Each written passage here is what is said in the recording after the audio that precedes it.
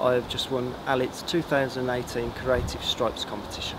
This is my third year of entering. I came top 5 in the previous 2, and this year I was lucky enough to win the competition. The pattern I've chosen was found online because I couldn't think of any other pattern this year, and it's a mixture of squares and diagonal stripes and diamonds in the middle, which gave me my finished competition entry of this year. The definition, after cutting it so many times, it would stand out after you've done it so many times. I've done 2 different heights. I did it previously on last year's competition, but I've stepped up the definition this year to make it stand out a lot better this year. Dating back to the beginning of the year when it was so wet, I couldn't get on my lawn through April.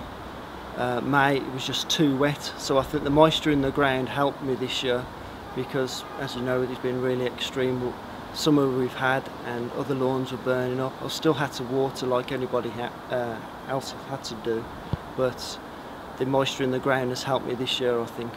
I have my mowers. I have 2 1940 mowers, Ransom Ajax 5 Mark 5 mowers. Purchased both of them online, one on eBay and one on Gumtree. I think one was £30, the other one was £40 a couple of years ago, and I use both of these to produce my winning entry this year. My neighbours, next door neighbours are brilliant. They love it. Well, everybody in the grove loves it. But I have people constantly, when they get parcels, stopping, and when they knock the door, they have to touch the grass, and it's all, is it artificial? That's not real, but it's genuine real.